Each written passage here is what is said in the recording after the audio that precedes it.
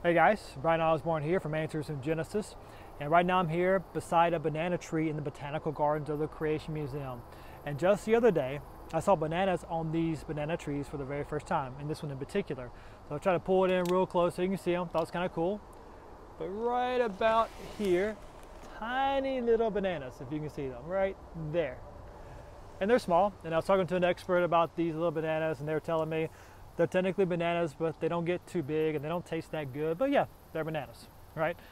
And it makes sense that a banana tree produces bananas because that's what banana trees do. Just makes sense, right? And that's the way God's made this world to work. So it does produce bananas because it is a banana tree. The bananas are a natural outworking of what this tree actually is.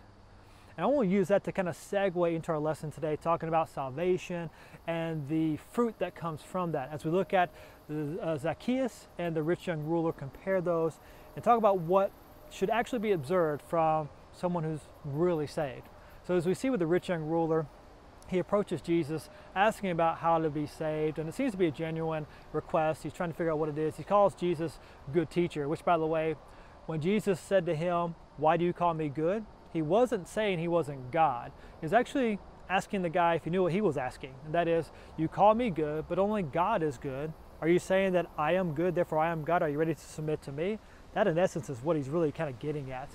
And of course, long story made short, you see more details in the lesson. We realize that the rich young ruler, after being really tested, was unwilling to abandon his worldly riches to follow after Christ. Compare that to Zaccheus. Zaccheus, the tax collector, probably hated by the people that were around him where he lived. And he's a short guy and he can't see Jesus, so he climbs a tree to see Jesus, which was very undignified. He showed a strong desire to actually see Jesus. And Jesus shows compassion to him by saying, "Zaccheus, I'm eating at your house." Hospitality was a huge thing in that particular culture. And of course, many Jews grumbled that he was dining with a sinner, right? And by the way, Jesus showed compassion both to the rich young ruler and Zaccheus. We see that he loved them both. But Zaccheus' response is very, very different. So when Jesus comes to his house, we don't know all the details, but we know Zaccheus got saved. At some point, he put his faith in Christ as Lord God Messiah. He proclaimed that I'm going to give half my riches to the poor. Just proclaimed it, wasn't asked to do so, just did it. And he said, if I've cheated anybody, I pay them back 4 times what I cheated. Why?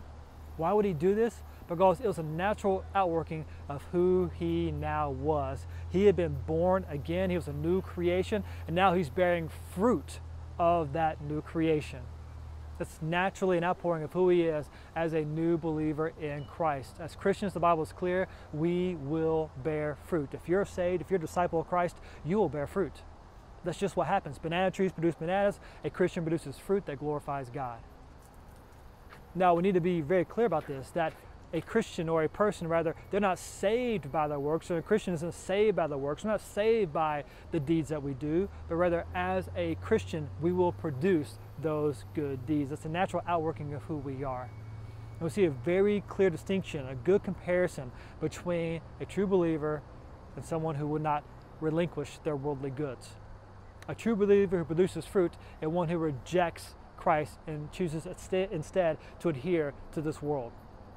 And so as we think about this, as we think about the comparison between the two, let's examine our lives. And let's be sure that we are bearing fruit that's in line with godliness, becoming more like Christ, being sanctified more and more progressively in this life. And if we are, praise God, give him the glory, and we watch God work through that. But if we're not bearing fruit, let's look at ourselves and be sure that we are truly saved like Zaccheus was, and share that message with others as well. You guys have a good day. Talk to you later on. See ya.